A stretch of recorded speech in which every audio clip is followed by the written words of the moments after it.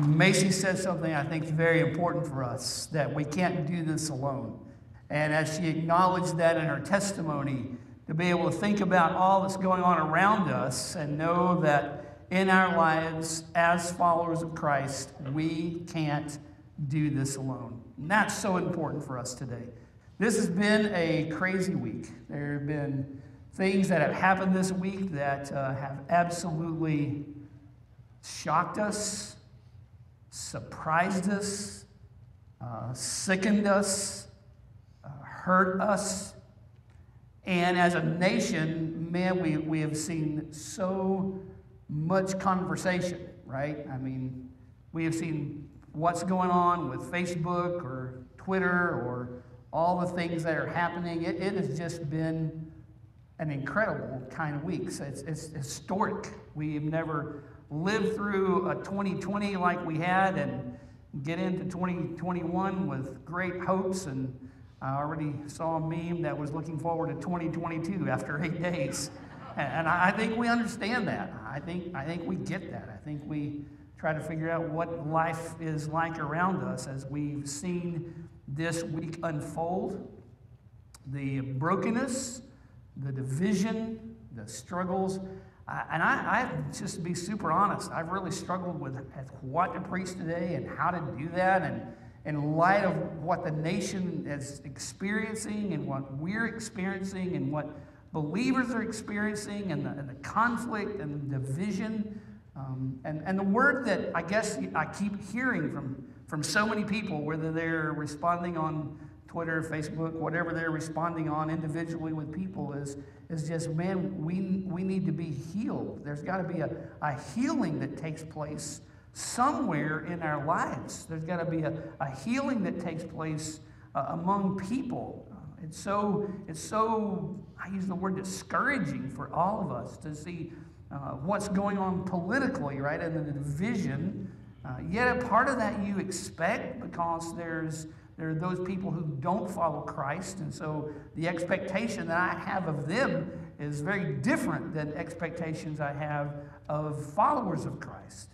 But yet it's discouraging when we see followers of Christ who are making comments, who are saying things that I would say are just completely ungodly, and then saying things to each other. Man, you read a Twitter feed or you read a Facebook feed and you see people responding to people, and I just got to tell you, it really breaks my heart to see that, to think, here are God's people. How in the world are we responding to the world that's around us?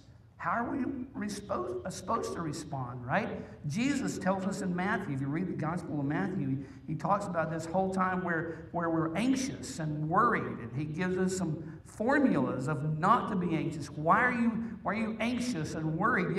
Yet we see that not just outside the church, but I think my greater concern is we see that inside the church, what the church is dealing with, what the people of God are dealing with, right? And so inside that, Jesus says, seek first the kingdom and all these things. And I come to that place of saying, how am I really seeking the kingdom of God and all the things that are going on around us? How am I seeking not to be a nationalist, not to be an American, or not to be someone who's just focused on our nation, but how do I see the kingdom of God and what God's kingdom wants to do and what God wants to do in our nation and through the church? I'm reminded that Scripture teaches us that judgment is going to happen. And we all agree with that. We all agree with judgment's going to happen and what judgment is and where judgment's going to come from.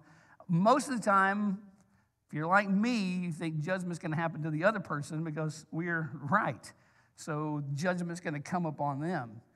Yet we have to remember as a church that the Bible teaches that judgment starts first among God's people. And that's a scary thought. It's a scary thought for the church during this time period that we're going to be judged of how we stand up and what we do and how we identify with who Christ is in the culture in which we live. Now, I know most of us maybe you're not struggling with it. Maybe I think most of the people are. Everybody I'm reading and hearing and talking to, there's a great deal of struggle among us on how these next dozen days are going to be super tense. There's going to be a lot of things that's going to be said and happen, and who knows what the outcome is going to be. Who knows how that's all going to play out. We never would have expected, or at least I would not have expected what happened this week to have happened in the storming of the Capitol. It's just an amazing kind of thing. But where does the church, where do we land inside of that? How do we respond as God's people, right? How do we get through that? I know I'm supposed to be speaking from Philippians, and we may get there, but I just want to remind you of a scripture in the Old Testament, one that we have quoted how many times, right? From Chronicles. How many times have we talked about what this passage teaches us in chapter 7 of 2 Chronicles? And you'll know the passage. When I read it, you'll understand it completely because you've heard it a million times. Unfortunately, this passage that I'm going to read is most often somehow connected to America, right? Well, it's not a nationalist passage. I want you to know that. It's not about America. America's not mentioned in the Bible, and we're not God's chosen nation. Israel was, this passage in 2 Chronicles was God's chosen nation of Israel. We are God's people, the church. And so what happens in the church is the focus of what happens around us. How is the church going to respond to what's going on around us today? Finding our identity as a body of believers.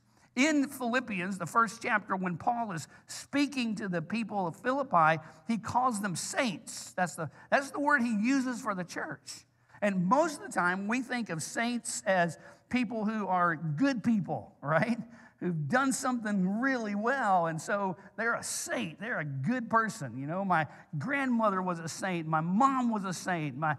We used to use it in that term. Right? That's what, and then in that passage in Philippians chapter 1, in the very first verses, he's calling the church the saints, which means we're the chosen ones. We're the set apart ones. That's what that word means. It has to do with the fact that you, as a part of the church of God, the church of the kingdom of God, have been set apart by God to live a certain way, to do a certain thing, to act and live out who Christ is by seeking first God's kingdom. How does the church do that? How do we function inside of saying our identity really is in Christ and we have found our identity? How do we live out that identity in what we see as a struggling nation at a really interesting time in the history? Now, looking back historically through our nation, we've had a lot of challenges. I remember my first remembrance of anything government, I think that I really have a clear memory of, is the assassination of John Kennedy.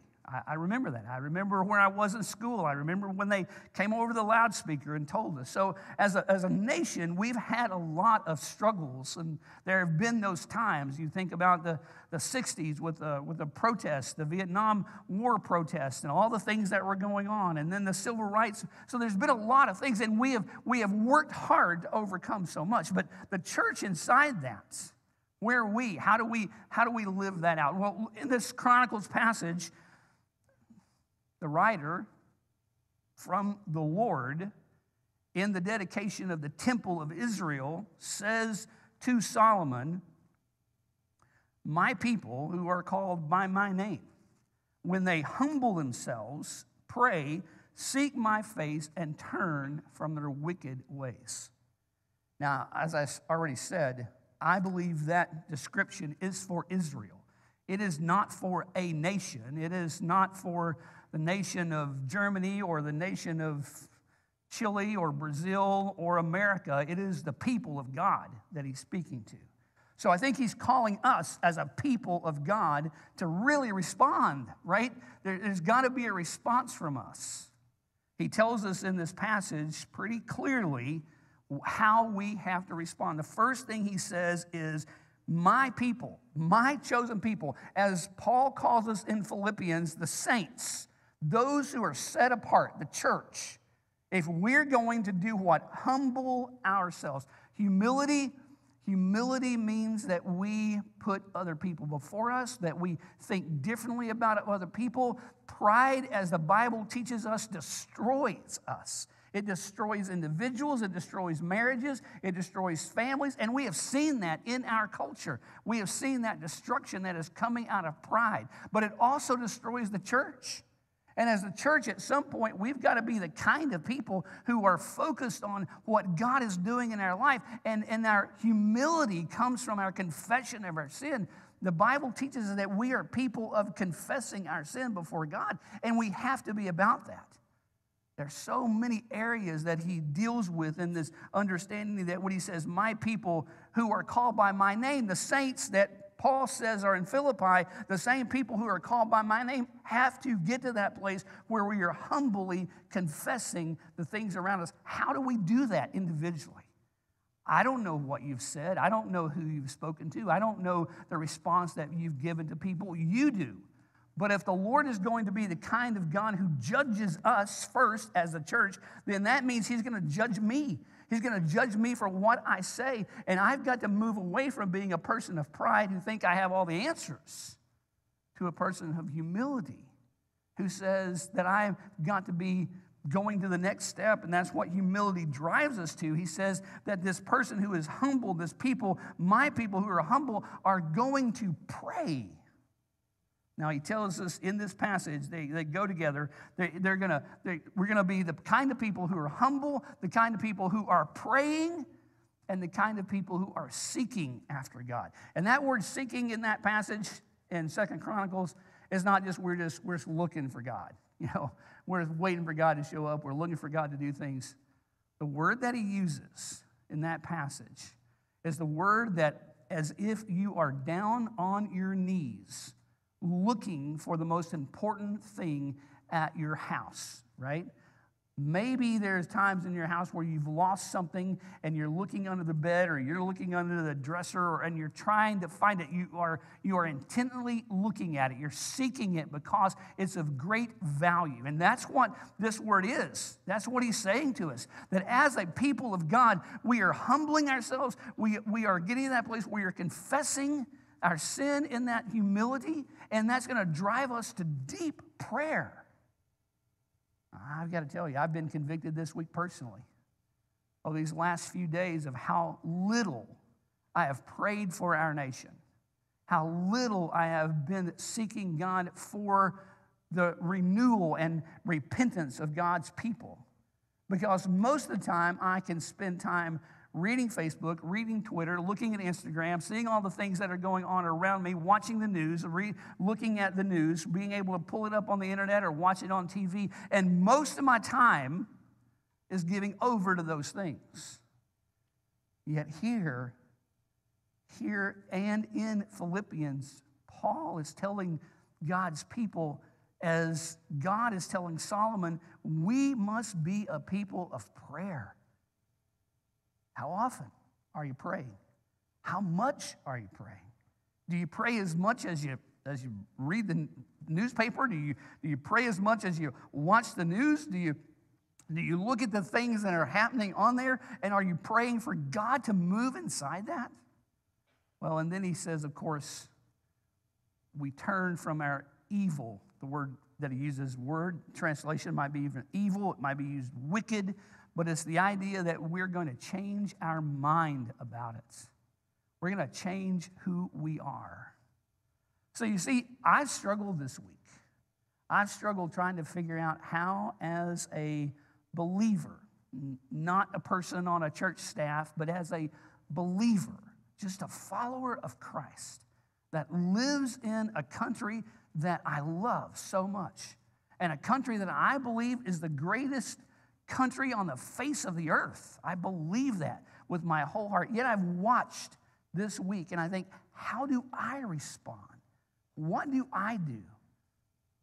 And that's why I read that verse to you today. Because every time I tried to get to, I'm preaching from Philippians chapter 1. Every time I tried to get to that, it brought me back to, am I the kind of follower that's humble, that's bringing myself low, that's being a person who is really in prayer about what's going on around us? Am I really seeking God in this? Now, I'm not saying to you that if we do all those things, all of a sudden things are going to change. Because we're in a culture, we're in a society, we're in a place that we don't really know what's going to happen or how God is going to work in that. But I do know that if I can focus on those things, what it would allow me to do, what it would change in my heart. Because I can't change another person's heart, or I can't think or change how a person thinks or their ideology or their philosophy. I can't change those things. But I can change my heart, and I can change how I feel about people and how I'm praying and what I'm doing and all those things that relate to how I respond to God. Because that's the key here. It's how the church, how I'm responding to God, how you're responding to God in the nation in which we live, so that we are pointing people to Christ, so that we're finding our identity in Christ and we're pointing people to Him.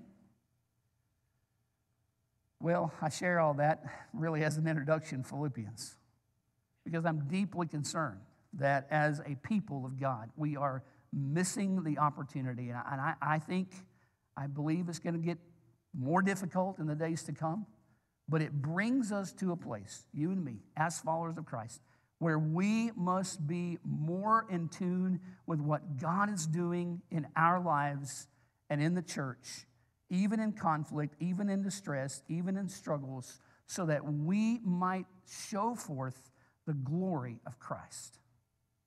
Now, if you have your Bible with you, turn to Philippians chapter 1, because I really believe that's what Paul even begins with as he deals with this passage, as he helps us to understand who we are in finding our identity. I think he gets us to this place where he is helping the church at Philippi that he had helped to establish, a church that came out of the fact that he was in prison at that place, in jail at that place with a Philippian jailer, when he began to sing praises of all that God was doing, and then everything that came out of the church after that. But in the middle of that, he helps us as a church understand who we are. In these first 11 verses, the introduction to this book that we're going to be in for the next few weeks, an introduction to how we are going to respond to all the things that are happening around us. He tells us in the first verse that it's about Paul and Timothy who are writing this, and we're understanding that our identity is because of Christ, who gives us grace and peace. And I just want to land there for a little bit, because here in these first couple of verses, he tells us that Paul and Timothy, that they are servants of Jesus Christ. They are, actually the word is bondservant. It's a slave kind of servant. It's how we are going to respond to Christ as believers. And a slave kind of servant is one who is going to be committed wholeheartedly. See, there are those people who are hired hands in all around us. We would know we hire somebody to do something, right? But these servants of Jesus Christ that he tells us in this first verse, these servants that he's talking about, that he proclaims that he is, are the kind of people who are committed. They are totally committed to what the master says. And so we ask that question in our lives and in our culture, in the world we're in, are you committed to what Jesus is telling us? How do we know what Jesus is telling us if we're not in his word? How do we know what he's telling us if we're not thinking, I'm seeking first the kingdom of God, God's kingdom, what God wants to do in our midst? Maybe different than what I think it is, but I'm the kind of servant that when I see what God is doing, I'm going to respond to God because I am his slave.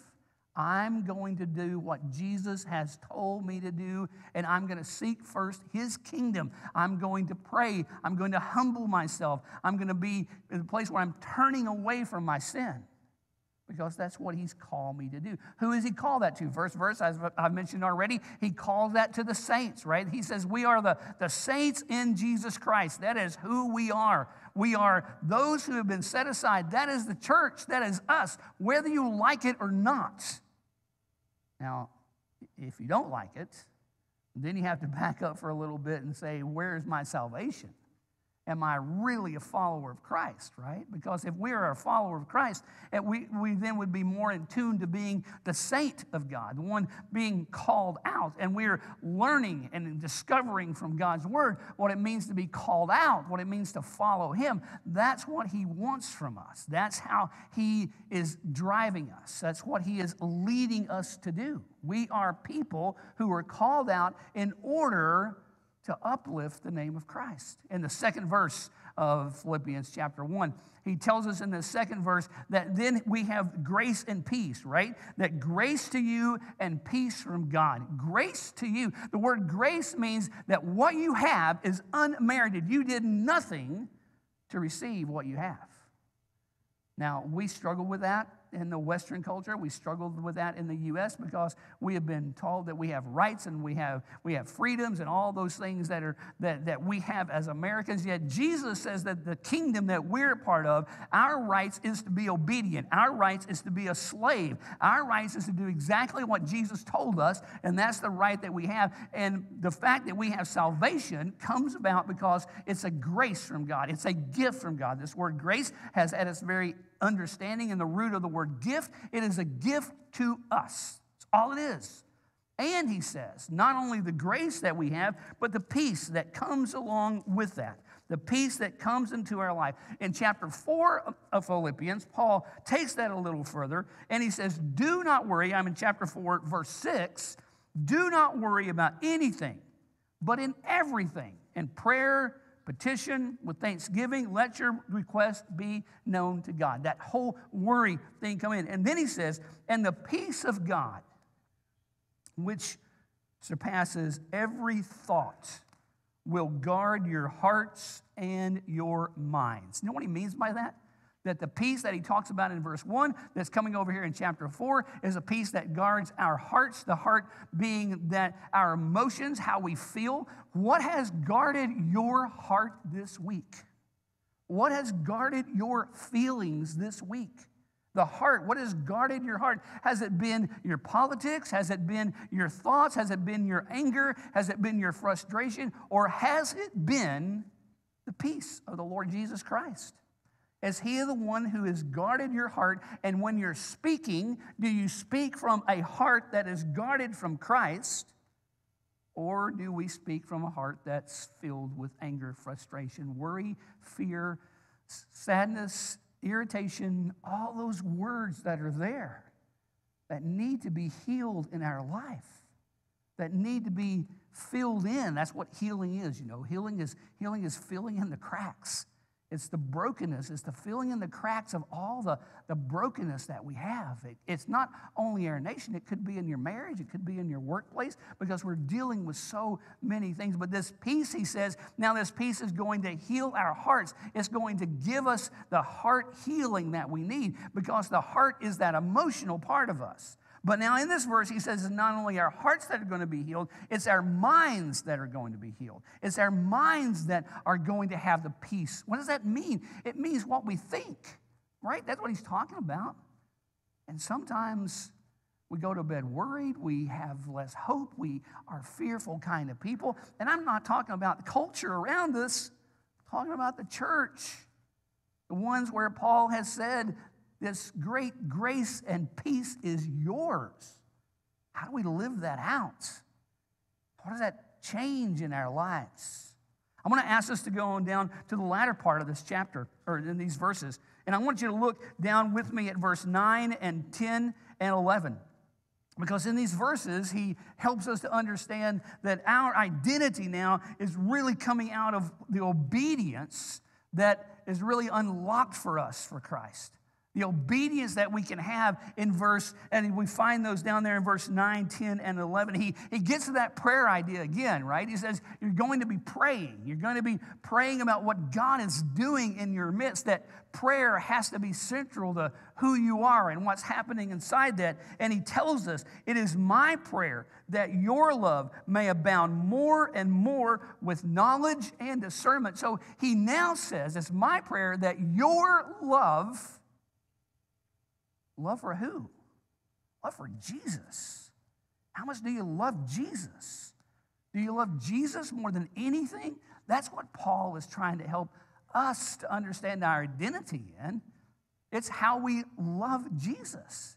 It's how the love is growing in our lives more and more and more and more and more. And with that love, he says, comes knowledge of knowing, not knowing stuff, not reading in order to know what's happening in the world, but a knowledge of who the Lord is. That's what he's talking about. The love that we have, the growing love for Christ, is going to allow us to have a greater knowledge of who he is, of what he's doing, and that leads us, he tells us in this verse, to be people who are discerning, people of wisdom. Why would we need wisdom? Well, he goes on to tell us that. In verse 10, he tells us why we need that love and discernment and wisdom, so that you may approve what is excellent and be pure and blameless.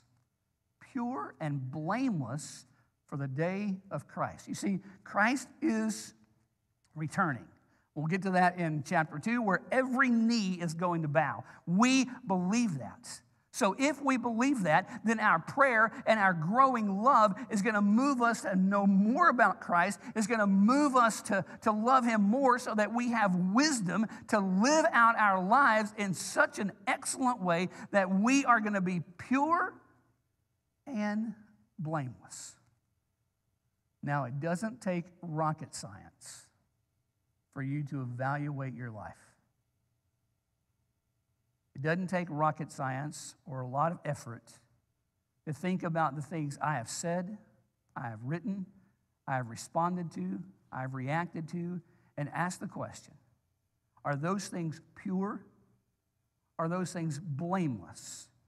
If Christ were to come now, would he find me as a saint, set apart, loving him more? Would he find me to be pure and blameless? Would he find me to be a person who is praying for our nation, praying for healing, praying and confessing?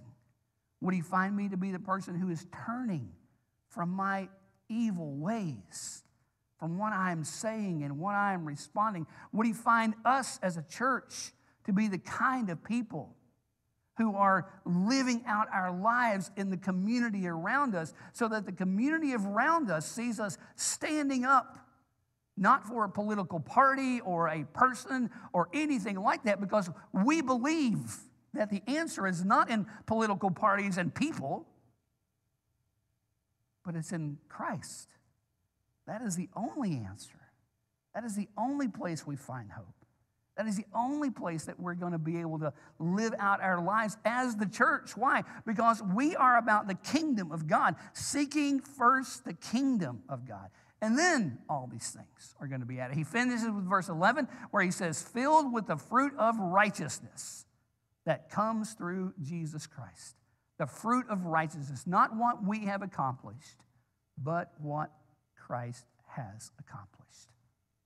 Listen, I don't know what these next 12 days are going to hold. I don't know what 2021 is going to hold. None of us do. We sure didn't think we'd be here a year ago, 10 months ago. But here we find ourselves. And the question is, how do you respond? As a follower of Christ, as a saint of God, one who Paul has said we need to love Christ more and more. May your love abound more and more. And that's what I've been praying for us this week. I've been praying that as a church and as a people, that we can make an impact into the community around us. The nation, well, the nation we've got to pray for. The nations of the world who need Christ, we continue to pray for. But really for us, it's right here around us. It's the people that you interact with every day. At school this coming week, at work where you are, people around you that you influence, that have your sphere. Those are the ones that need to see us as followers of Christ, being the people of God, being the people who say, Lord, heal us, heal our land, Heal our churches. Heal our people. Heal our marriages. Heal our families. Heal the brokenness that only you can heal. Would you bow your heads and let's pray together? Would you take the time right now just to ask the Lord to do something significantly different than he's done in our lives? Maybe we see him in a new, fresh way. Maybe you recognize that there's something in your life that he wants to change. Boy, I've done that. What has to change in me? What has to change in you? That's the only way the church is going to change, is if we as believers come to the place where it's gripping our lives with the passion that we are seeking the Lord above everything else, because we are praying, we are humbling ourselves, we are seeking him earnestly, we are turning away from evil, we're abounding in love for the fruit of righteousness coming out of us. Lord, do that in our lives. Lord, we pray that you would do more in us than we could think or imagine, not because of who we are, but because of who you are. And we know that you love us. You died on the cross for our sin. You rose from the dead, not for us only, but for those around us. And Lord, you alone bring healing. You alone give us the kind of peace that we need in our souls. You alone bring us the kind of heartfelt change that we have to have. You alone give us the hope that we have to have. Oh Lord, bless us this day, not because we are good people. Bless us this day, not because we deserve it. Bless us this day because you are good. And you are love, and you are filled with compassion for us. And you want to heal our hearts, our souls, our nation, and the people of God. In Jesus' name we pray. Amen. Would you stand with me as we sing together?